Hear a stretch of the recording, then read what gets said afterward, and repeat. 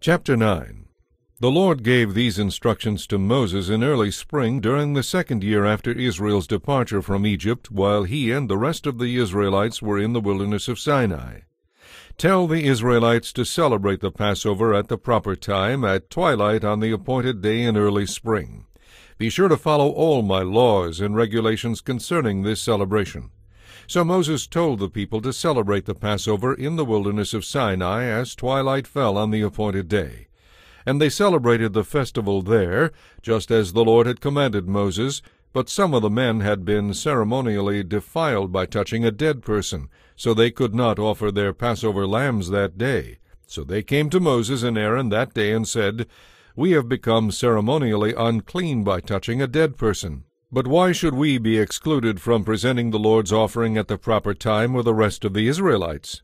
Moses answered, "Wait here until I have received instructions for you from the Lord." This was the Lord's reply. "Say to the Israelites, if any of the people now or in future generations are ceremonially unclean at Passover time because of touching a dead body, or if they are on a journey and cannot be present at the ceremony, they may still celebrate the Lord's Passover. They must offer the Passover sacrifice 1 month later, at twilight on the appointed day. They must eat the lamb at that time with bitter herbs and bread made without yeast. They must not leave any of the lamb until the next morning, and they must not break any of its bones. They must follow all the normal regulations concerning the Passover. But those who are ceremonially clean and not away on a trip yet still refuse to celebrate the Passover at the regular time will be cut off from the community of Israel for failing to present the Lord's offering at the proper time. They will suffer the consequences of their guilt. And if foreigners living among you want to celebrate the Passover to the Lord, they must follow these same laws and regulations.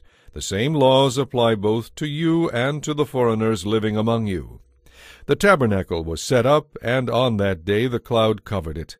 Then from evening until morning the cloud over the tabernacle appeared to be a pillar of fire. This was the regular pattern. At night the cloud changed to the appearance of fire. When the cloud lifted from over the sacred tent, the people of Israel followed it, and wherever the cloud settled, the people of Israel camped. In this way they traveled at the Lord's command and stopped wherever he told them to. Then they remained where they were as long as the cloud stayed over the tabernacle. If the cloud remained over the tabernacle for a long time, the Israelites stayed for a long time, just as the Lord commanded. Sometimes the cloud would stay over the tabernacle for only a few days, so the people would stay for only a few days. Then at the Lord's command they would break camp. Sometimes the cloud stayed only overnight and moved on the next morning. But day or night, when the cloud lifted, the people broke camp and followed.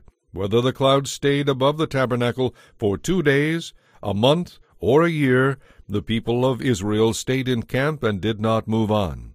But as soon as it lifted, they broke camp and moved on. So they camped or traveled at the Lord's command, and they did whatever the Lord told them through Moses.